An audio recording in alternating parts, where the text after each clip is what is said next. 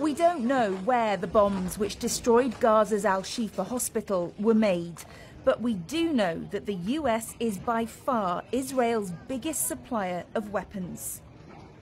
In the 5 years to 2023, 69% of major arms imported to Israel came from the US, with Germany making up 30% and Italy 1%.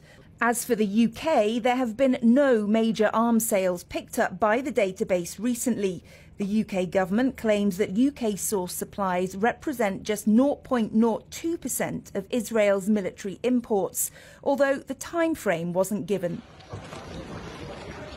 In the face of such carnage, military support for Israel is becoming an increasingly difficult policy for the Biden administration to defend.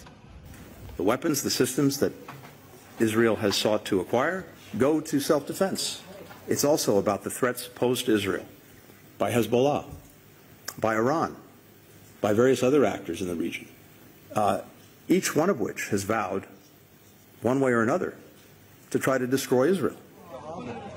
Critics of Israel's campaign in Gaza say the Biden administration should be using any available leverage to make Israel change its approach. If the United States were to condition aid, it wouldn't necessarily deprive Israel of weapons that it's in its current stockpile, but it would send a very clear signal that the United States is not willing to be a facilitator of its current military strategy. There's little sign of that happening so far. Since the October 7th attacks, the US has rushed 2 new emergency shipments of weapons to Israel, totaling more than $250 million, bypassing Congress. But Biden does need Congress for his plan to sell $18 billion worth of F-15 fighter jets to Israel, a plan he's determined to pursue despite criticism from within his own party. It's already affecting him at the polls.